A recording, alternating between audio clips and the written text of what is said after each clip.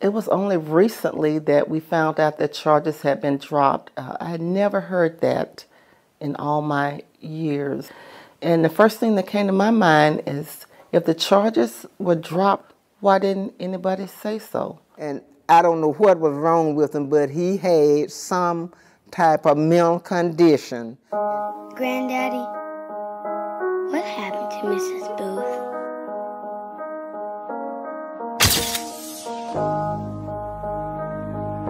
Somebody killed that lady that knew about her when they was covering up, and they had to put it on a black man and got him to confess to all of that stuff, but forced him to confess. A 16-year-old, 5 officers, this statement from the very beginning was coerced. You have somebody that's mentally disabled, who's in a room for the first time, who has never been interrogated. They may not understand what they're being asked. They're more susceptible to pressure. I stabbed her.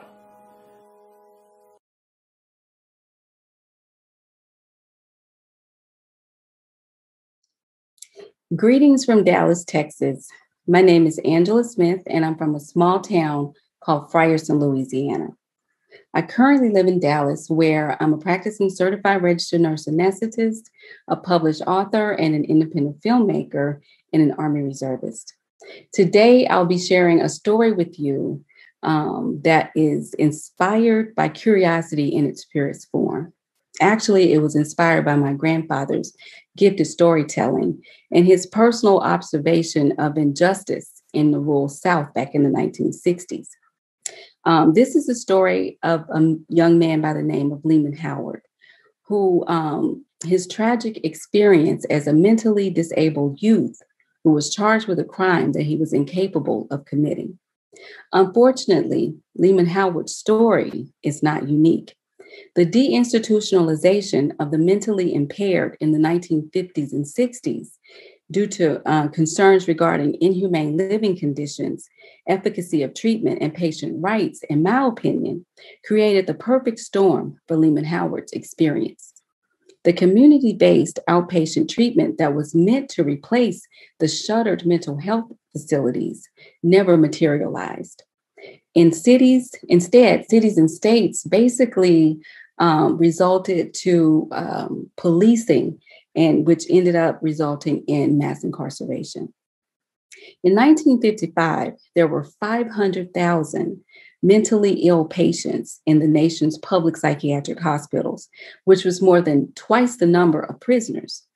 Between 1980 and 1994, the number of individuals incarcerated in American jails and prisons was from 500,000 to 1.5 million.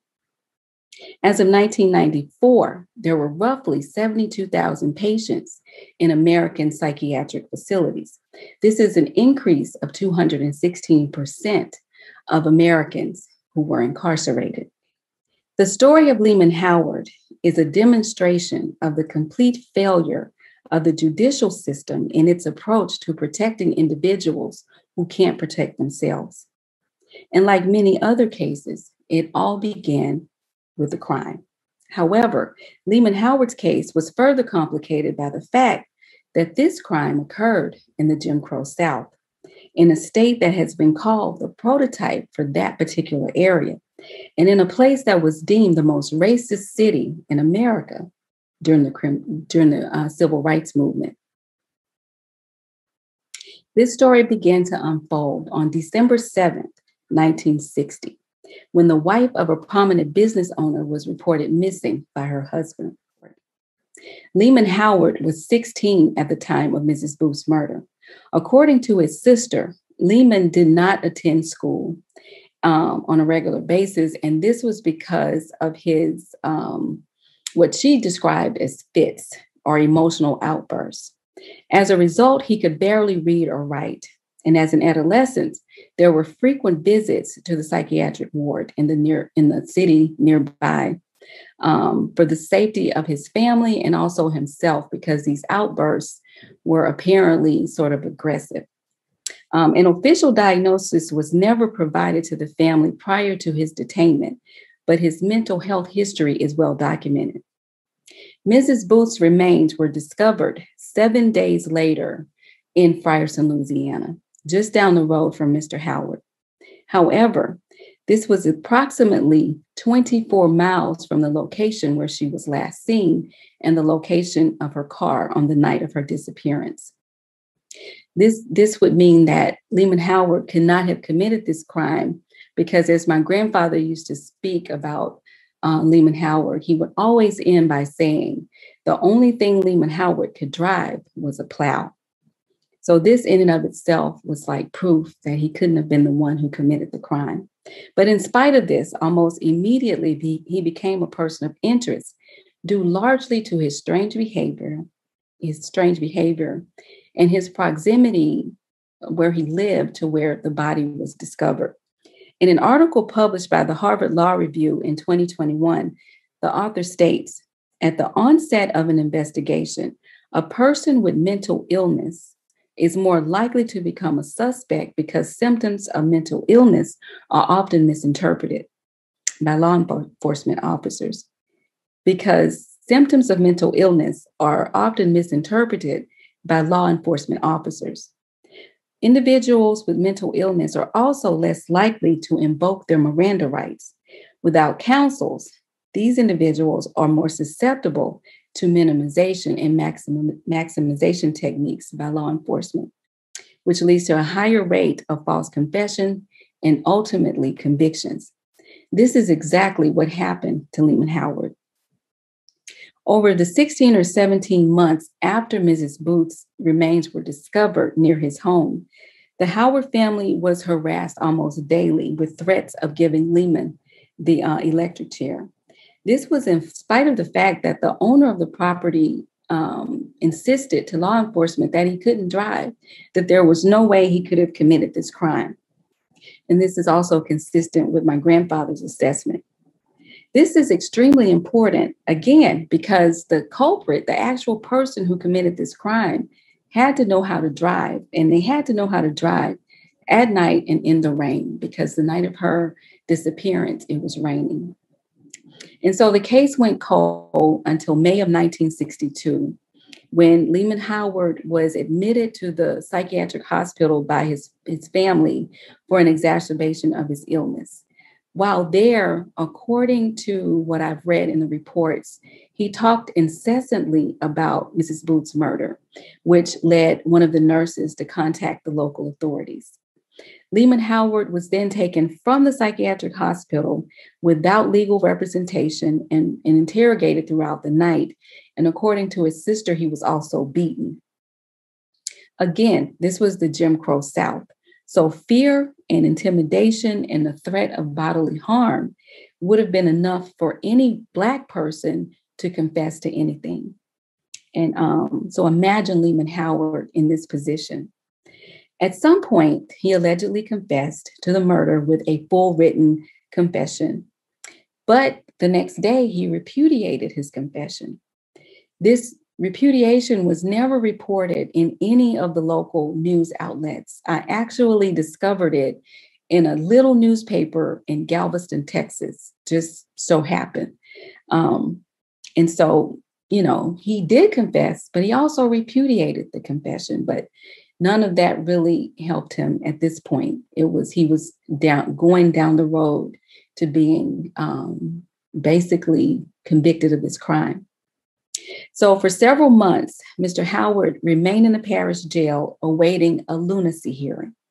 And he was eventually sent down south to the psychiatric hospital where he was going to be held until he was deemed able to testify during his trial. But several years later, in 1966, apparently Lehman Howard was in an altercation with another patient.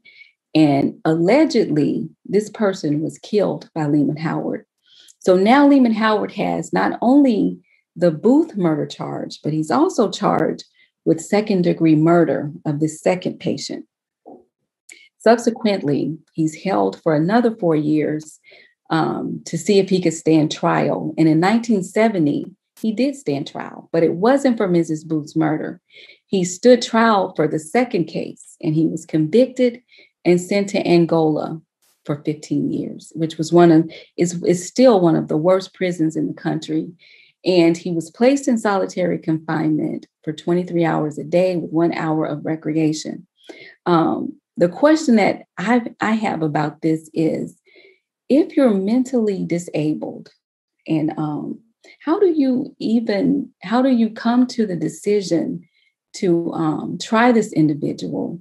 And when they decided to try him, why didn't they try him for the first crime? I mean, why did they go forth with the second crime instead of trying him for Mrs. Booth's murder?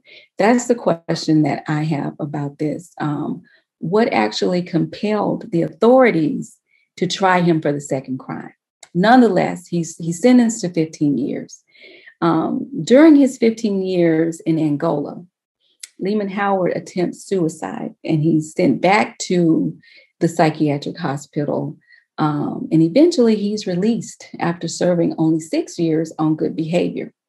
At this point, the hospital administrators contact DeSoto Parish to see if they're ready to try him for Mrs. Booth's murder.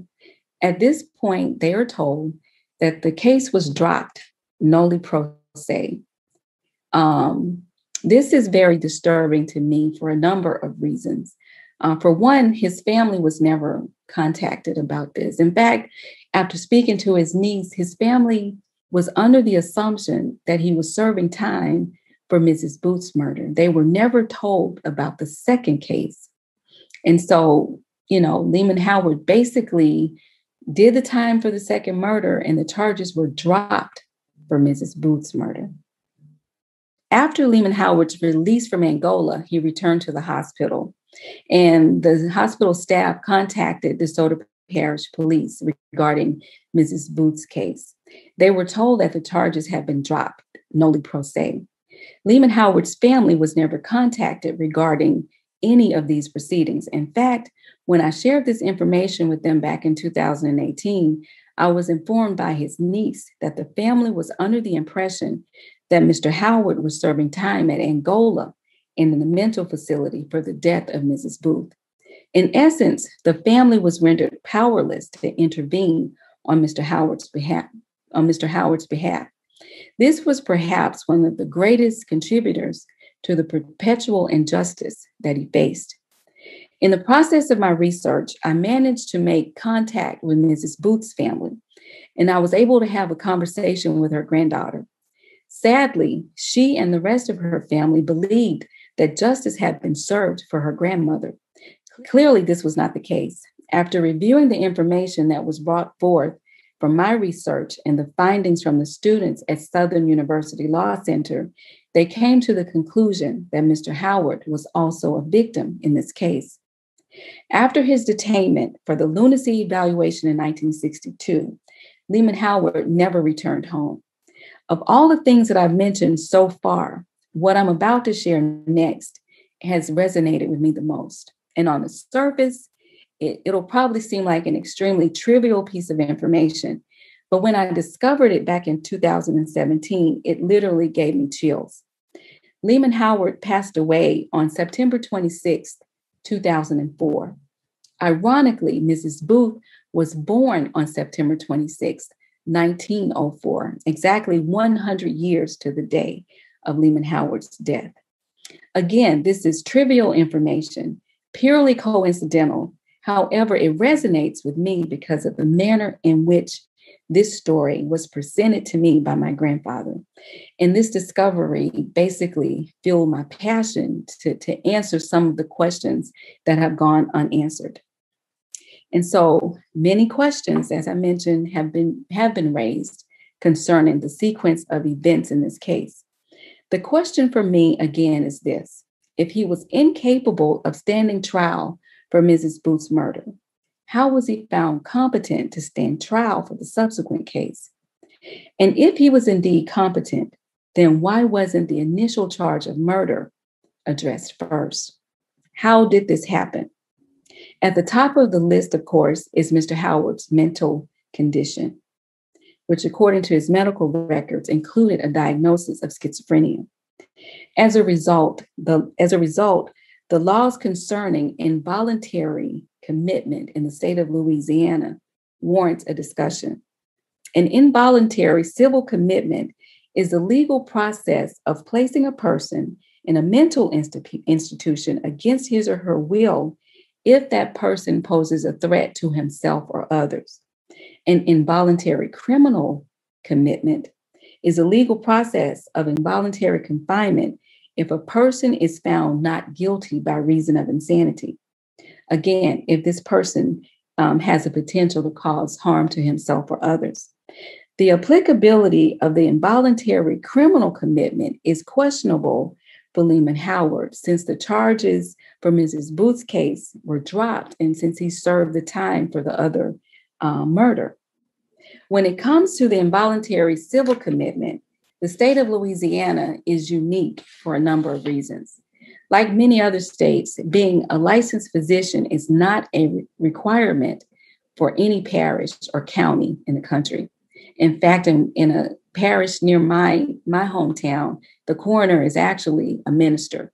However, it is important to note that the state of Louisiana is the only state in which a coroner can initiate involuntary civil commitment proceedings for the mentally disabled. And number two, in the state of Louisiana, anyone of legal age can institute judicial proceedings to involuntarily commit anyone if this person is believed to be a danger to himself or others. In an article written by the Southern University law students, Lehman Howard's nightmare began with the involuntary criminal commitment process. However, the involuntary civil commitment resulted in the 42 years of custody by the state of Louisiana.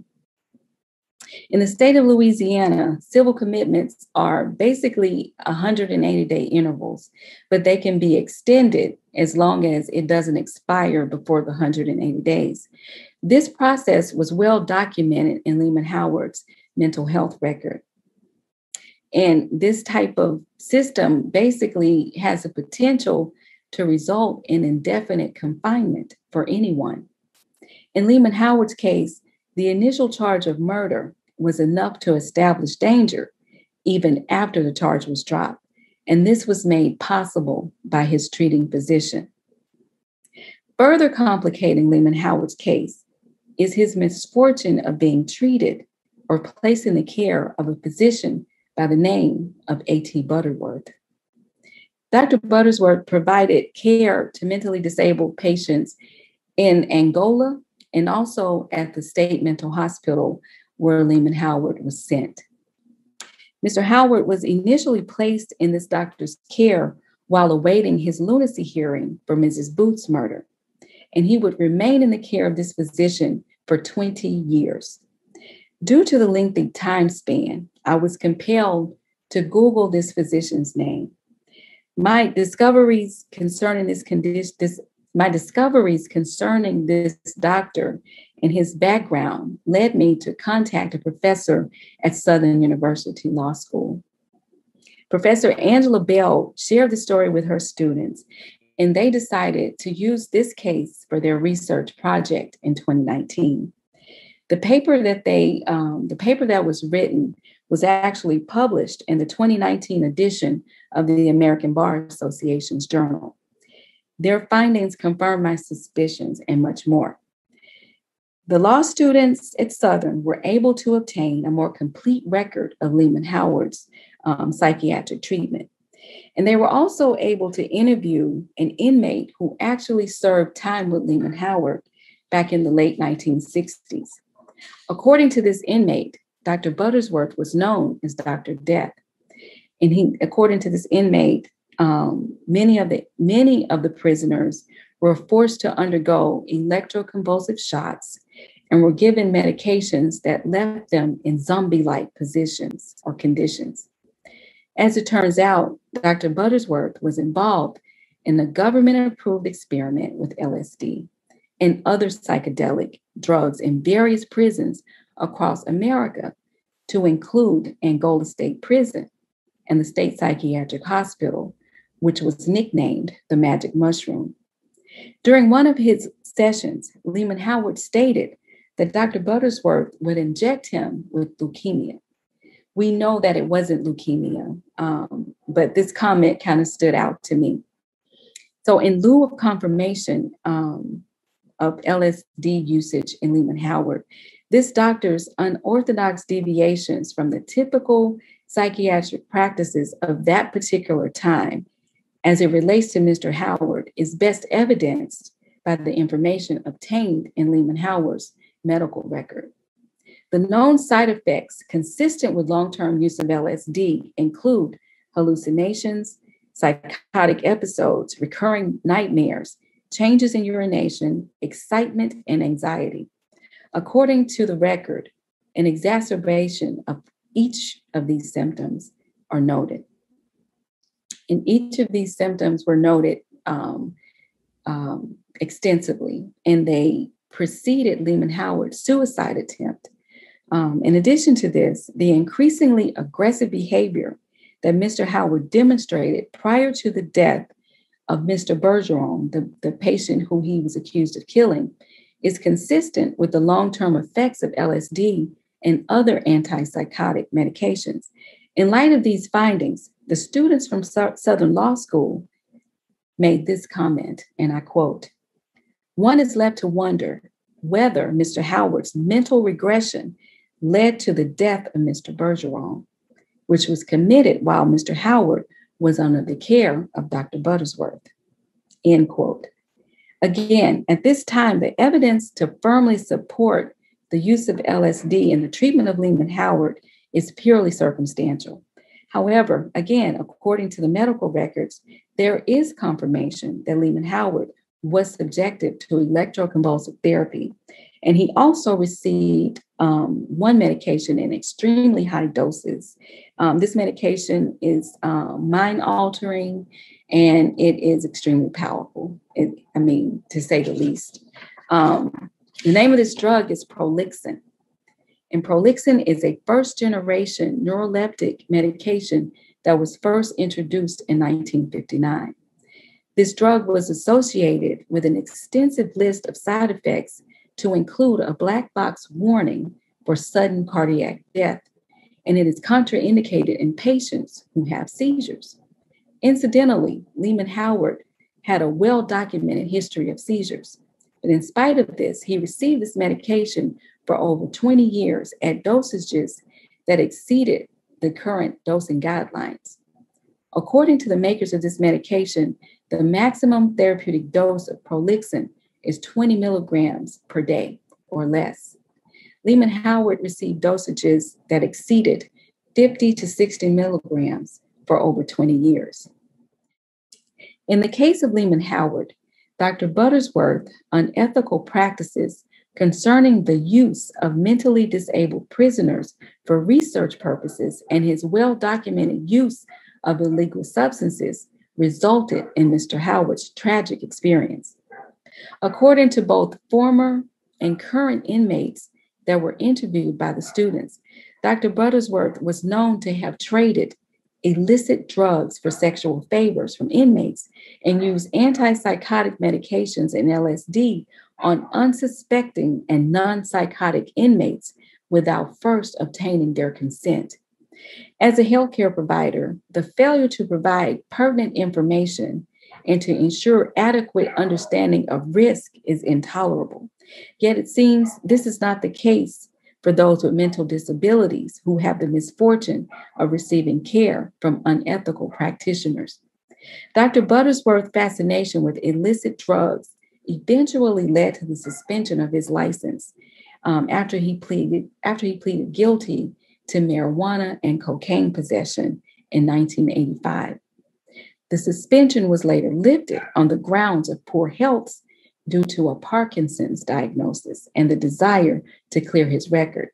Sadly, Lehman Howard and thousands of other inmates with mental disabilities are denied opportunities such as this. Very little has changed since the 1960s and 70s when it comes to the quality of care that is rendered in the prison system. Unqualified providers and providers with criminal pasts continue to exist, and this is particularly true in the state of Louisiana. Currently, 10 of the 12 physicians employed by Louisiana's correction system have restricted licenses or have had their licenses suspended in the past. This is in spite of the fact that both the National Commission on Correctional Health and the American College of Correctional Health strongly oppose the practice of hiring physicians with restricted license. The Louisiana Board of Medical Examiners is largely to blame for this due to its leniency on the matter, which allows physicians with restricted license to practice in certain institutions, particularly in prisons.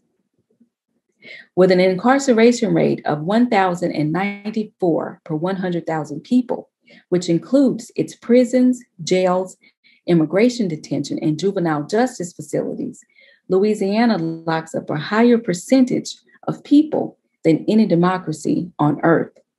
In Louisiana, Black people constitute 33% of its residents, but 52% of people in jail and 76% of people in prisons are Black.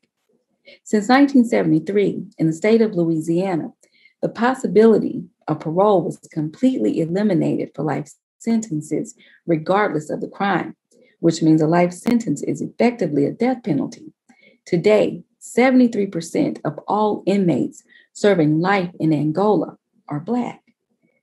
So how did Louisiana become the prison capital of the entire world? And why is the state of Louisiana at the top of the list when it comes to wrongful convictions? And why are the majority of Louisiana prisons filled with African Americans?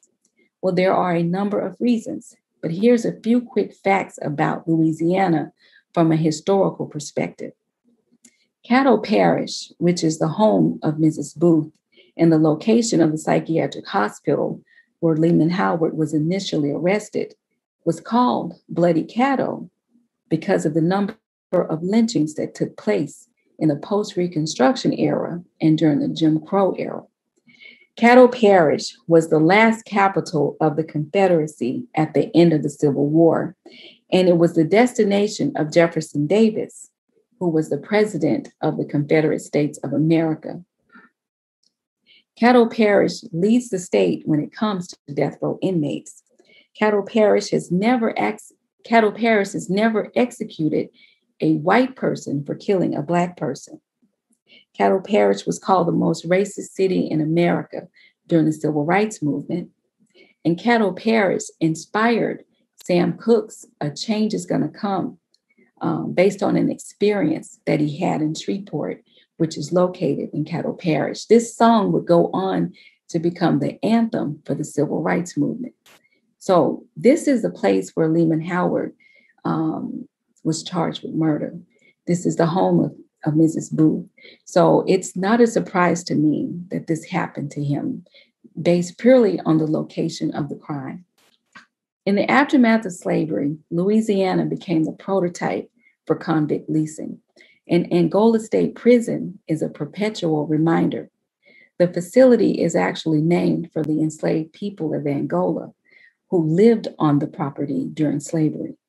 In 1898, Louisiana's Constitutional Convention was held with one person in mind, and I quote, "Our mission was in the first place to establish the supremacy of the white race in this state to the extent to which it could be legally and constitutionally done." During this convention, which was called the most racist in the history of the country, I don't know, I read that somewhere. It may not be true, but that is what I read. Delegates put forth a number of statutes, one of which was called the non-unanimous jury system, which is partially responsible for mass incarceration, which exists in the state today. Until 2018, Oregon and Louisiana were the only two states with a non-unanimous jury system. Unlike Louisiana, Oregon's system, which was implemented in 1934, excluded those cases where a defendant is on trial for first-degree murder. For both states, this was in spite of a federal law that requires federal juries to reach criminal verdicts unanimously. Oregon's system was overturned in 2020, so the non-unanimous jury system no longer exists in the country. Lehman Howard was convicted by a Louisiana jury in 1970 for the murder that occurred in 1966. However, he never faced a jury for the murder of Mrs. Booth in 1960, yet he was detained by the state of Louisiana for the rest of his life. Based on the information that I presented thus far, the obstacles that Lehman Howard faced were pretty obvious. His mental disability and the misfortune of being treated by an unethical physician are definitely at the top of the list. But in addition to this, simply living in Louisiana played a huge role. The state of Louisiana basically failed Lehman Howard and demonstrated a complete lack of regard for basic humanity. After his release from Angola in 1977, Lehman Howard was involuntarily committed to the state mental institution for convicted felons based on the recommendation of Dr. Buttersworth. 9 years later, on June 2nd, 1986, Lehman Howard signed a formal involuntary commitment document without notification or input from his family. This is disturbing to me as a healthcare provider. It is illegal to obtain consent from an individual who is mentally impaired. So how then is a mentally disabled individual allowed to sign a document that will ultimately result in the detainment for the rest of his life? Without the benefit of his constitutional right to adequately defend himself, and without the support of his family, and without financial resources, Lehman Howard received a punishment that he did not deserve. And for the Booth family, justice has also been denied. For me personally, after speaking with the Howard family over the past 5 years, the fear and sense of powerlessness that they experience is the most disheartening. According to Lehman Howard's sister, their father did find the courage to testify at the lunacy hearing on behalf of his son. In today's world, that doesn't really seem like a big deal. But imagine being a Black man in the Jim Crow South trying to speak on behalf of your child who has been wrongfully accused of murdering a white woman. She recalls his demeanor when he returned home and the silence that ensued among her family members from that day forward. She also described her mother's attitude, which much like her father, was one of hopelessness. Before her mother's death, and one of the few times she spoke about her son, she asked if they would make sure that Lehman Howard's remains were returned to Frierson for burial at the family's church among his other family members. Despite the financial strain, his sister ensured that his mother's request was fulfilled. Instead of being laid to rest in a pauper's grave on October 4th, 2004, Lehman Howard finally made it home. The profound state of fear and silence transcended an entire generation in the Howard family, and this is evidenced by a conversation that I had with Lehman Howard's nephew. In 2004, when he was serving in Afghanistan with the Army, he received a Blue Cross message telling him that his uncle had passed away. He was completely caught off guard because until that moment, he didn't even know Lehman Howard existed. This kind of blew me away because basically the family never talked about this. It was swept under the rug, and it was swept under the rug out of fear, and I can only imagine how painful this must have been for them. During the production phase of the documentary, I spoke with all 3 of the surviving siblings of Lehman Howard. Only one of them was able to participate on camera. The other 2 stated that it was just too painful. However, each of them expressed their appreciation for our efforts. As a result, I am motivated to tell this story as often as I can, not only for Lehman Howard, but also for the thousands of vulnerable Americans who suffer with mental illness and the lack of resources to fight for their freedom.